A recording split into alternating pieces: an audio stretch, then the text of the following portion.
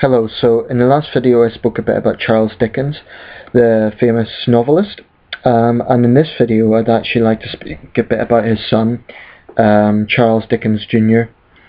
Now, Charles Dickens Jr. I think deserves some recognition in his own rights. He was a well-established journalist, and in 1879 he published two works called Dickens Dictionary of London and Dickens Dictionary of the Thames, and I've never got round to having a look at these works, but I think they're quite high acclaim.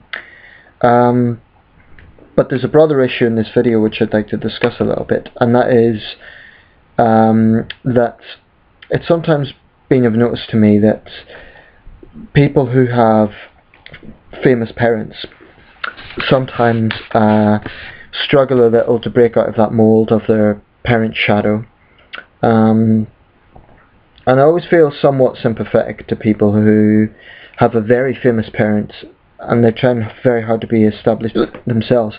Now, in the case of Charles Dickens Jr., he was quite famous in his own right, but I am sympathetic to people who throughout their life they will always be known as so-and-so's son, so-and-so's daughter, so-and-so's brother, so-and-so's sister, and so forth and so on.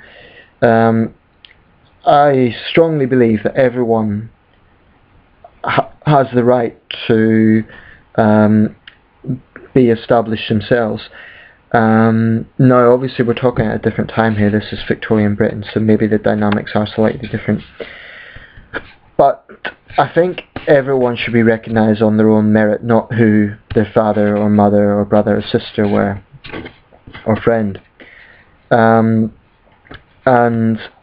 I do think the press is partly to blame here, because if you have a young actor or actress and they're trying to break out of the mould, but they happen to have a famous parent who's also acting, I do feel a lot of the time they're going to be known as so-and-so's son or daughter. Now, if they're an established person in their own rights and they've worked very hard to get there, I'd imagine that's somewhat frustrating.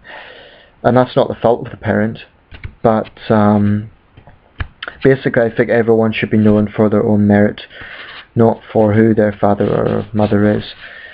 So this video is about Charles Dickens Jr., the great journalist, the great surveyor, and great Londoner.